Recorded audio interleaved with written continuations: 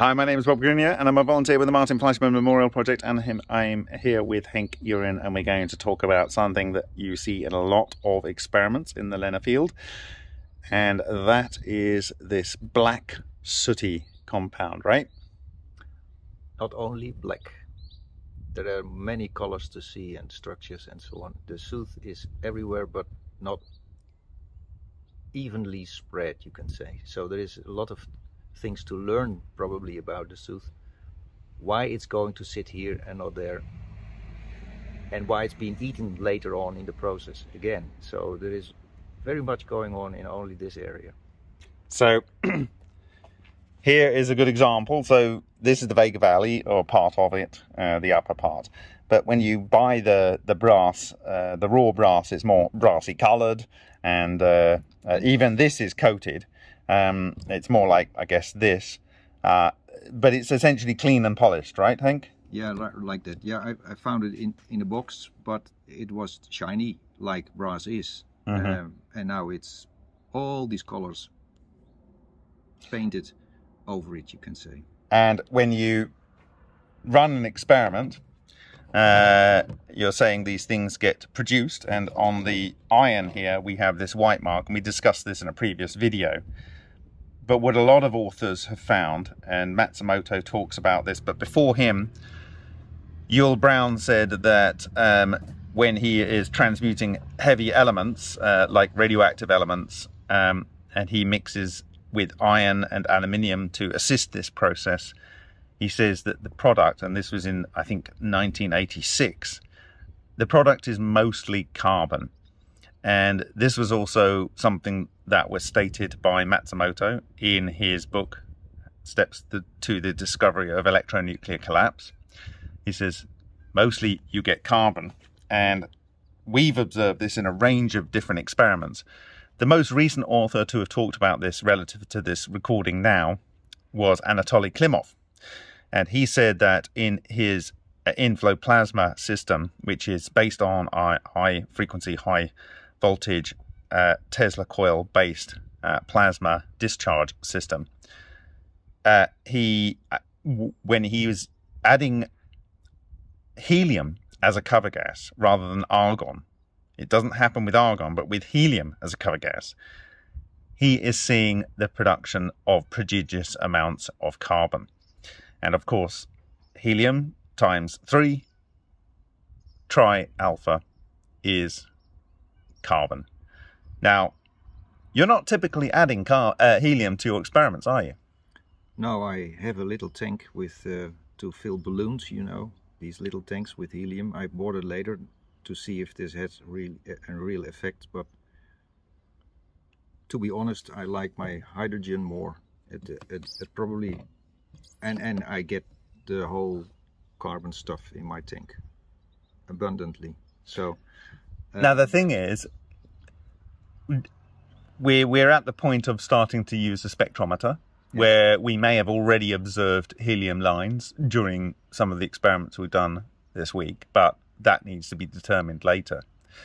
But if you have these coherent matter structures that are both fissioning and then fusing material, you might have a scenario where you're not actually seeing the helium that is required as observed by Anatoly Klimov that is leading to the production of the carbon, because the material is broken down and then emitted as carbon. And in fact, on the eastern valley of the VEGA Valley, the eastern plateau, we saw one of these iron-rich and oxygen-rich crenellated spheres, and it had burst itself, and it had emitted this trail of very, very high carbon-rich deposit. And Solin, in his 1992 patent, and it says that the nuclear reactions occur within these spherical or tubular structures. We've seen the spherical and we've seen the tubular structures, as in the actual worm-like structures that you see here on the VEGA Valley. But also, Matsumoto showed in his book, Steps to the Discovery of Electronuclear Collapse, actual spheres of lead and other elements with carbon coming from within inside these structures and coming out. And so when we are seeing these balls on here, and maybe they are consuming the copper, for instance, which is 63 nucleons and 65 nucleons, perhaps it's reducing them down to prima materia, or raw energy, and it's then assembling alpha particles, because that's the most stable structure that has both a bosonic nature and a nature that is the most efficient packing of nucleons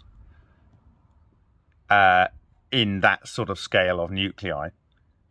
Then you are producing these subunits of these alpha particles, and within that same structure it can either eject alpha particles, but maybe it's just more efficient because it's even more dense to have carbon produced. And so the carbon gets produced and then it gets ejected. And so you're seeing carbon synthesized.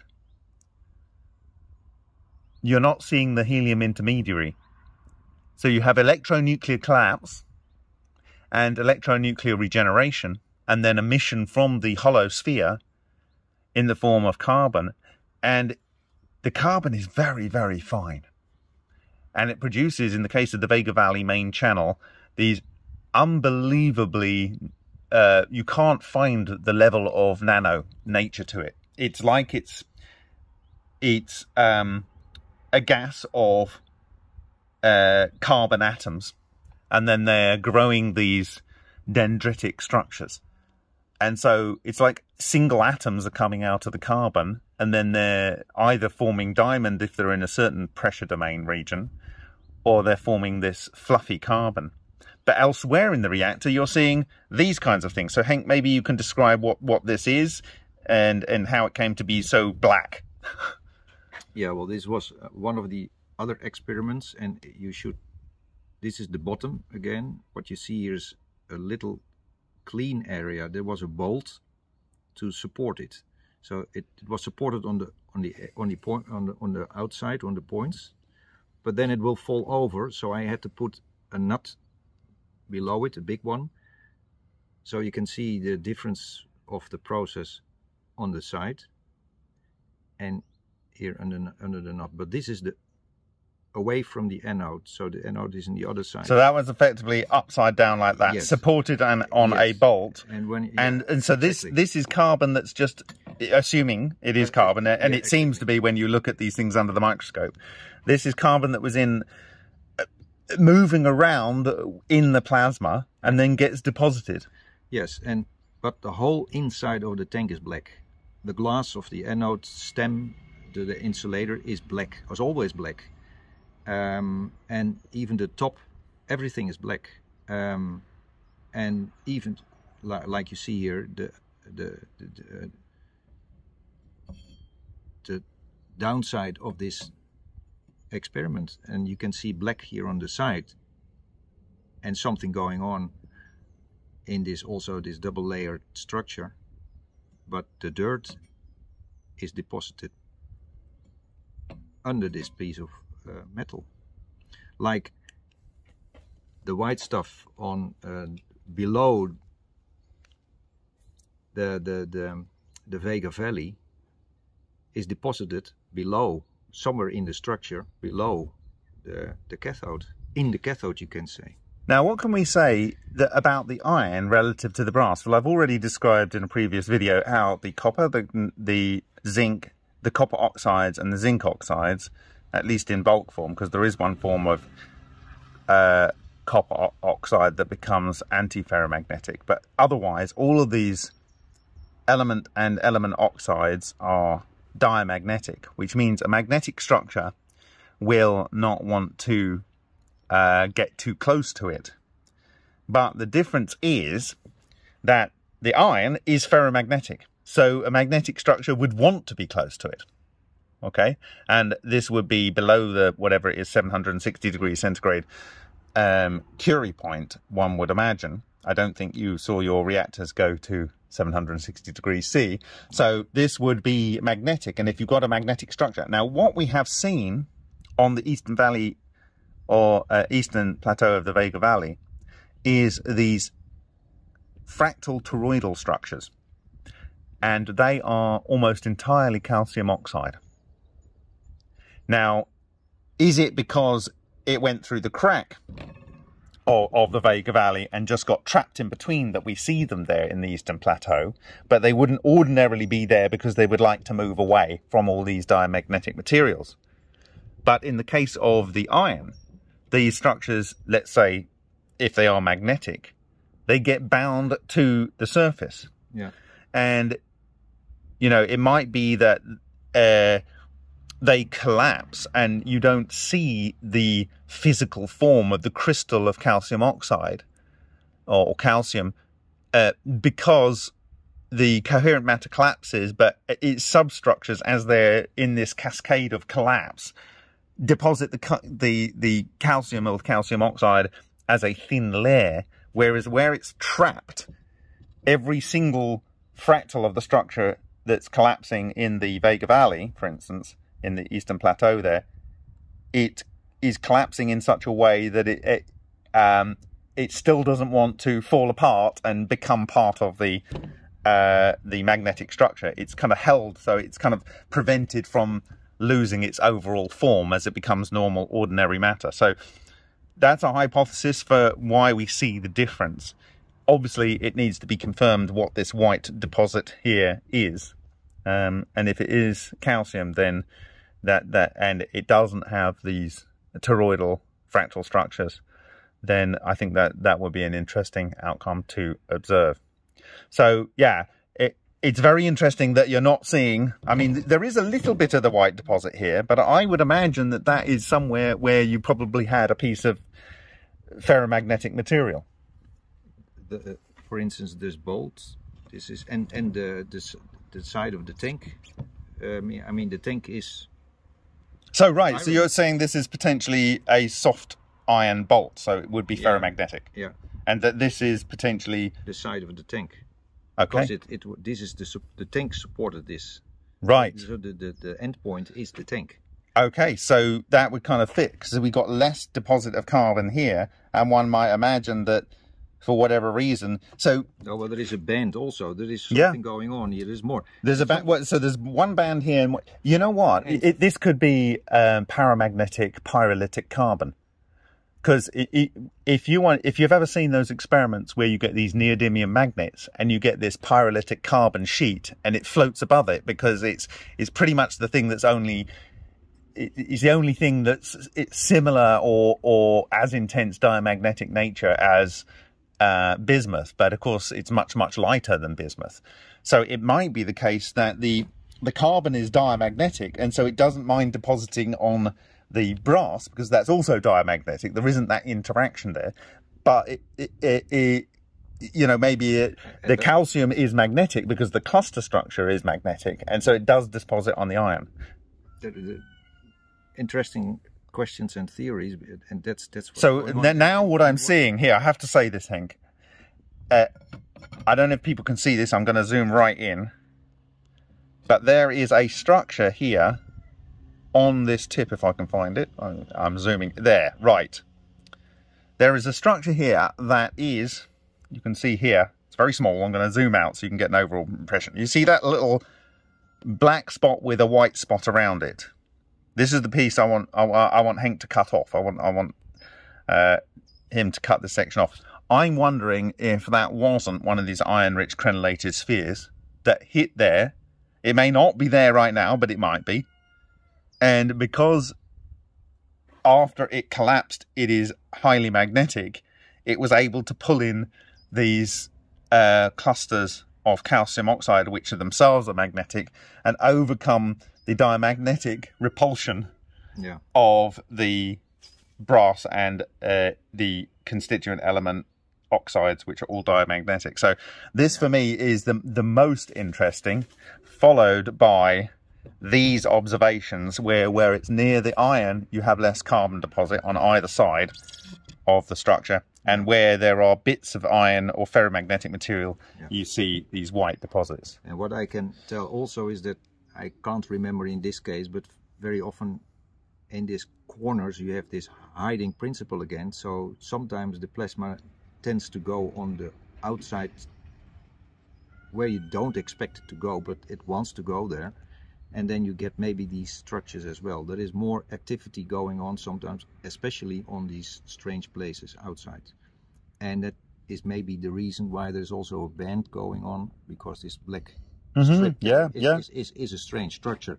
And that can be the result of activity, plasma activity going on at such. And could it just all be down to this whole crack-based resonant phenomena? It's my theory that and probably in the plasma old likes to go there because things are happening there, and when there is a microcluster there collapsing, the anode we can see in the films of yesterday, they like to start to focus on that kind of spots.